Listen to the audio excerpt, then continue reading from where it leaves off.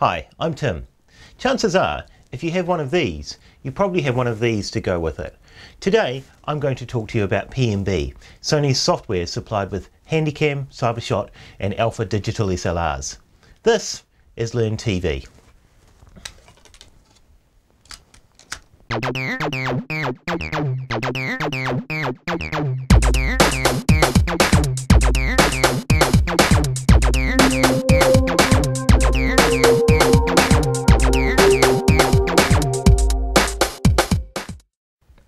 Most people don't pay a lot of attention to the software supplied with their digital cameras. They typically are more worried about the number of megapixels or the amount of zoom that the camera has. However, once they go to install the software supplied, if it's not very good, that adds up to being a pretty disappointing overall experience. So what Sony have done is they've developed a piece of software called PMB.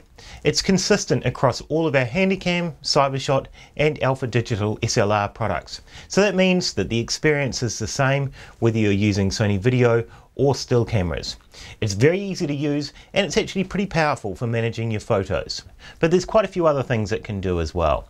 So today I'm going to take you on a bit of a tour of PMB and highlight some of those features. Once you have PMB installed, the first thing you should do is check for updates. Sony updates PMB fairly regularly to add new features or fixes. This is the main PMB window. PMB works as an image management application, so it means that it's not actually storing copies of your photos or your videos, it's simply storing references to them. Even with very large image collections, you can still browse through them very quickly. One of the best features about PMB is the way it manages all of your photos and video by date. So in addition to being able to browse folders like you could within your conventional Windows Explorer window, you can also browse your photos and your videos according to the date that they were captured. It's very quick and easy to do this. You simply select the year, the month, the day, and even the time, and it will show you what photos or videos you were capturing at that time. Browsing through your media is simple. You can zoom in and out.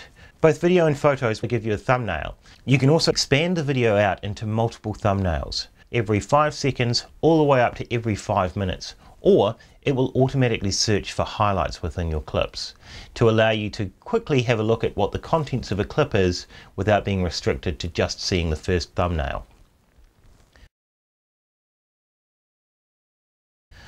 PMB also has a couple of other tricks. For example, it can search both your videos and your photos for recognizable faces. Once it's found a face, it can then find that same face in other parts of your image library as well. Some of the additional information you can add to your photographs are things like labels and ratings. The benefits of these is if you have a large image collection, if you can sort them by labels according to friends, family, or any custom label of your choice, you can find exactly the photographs or the types of photographs that you're looking for. PMB also supports the ability to tag photos or video with GPS location.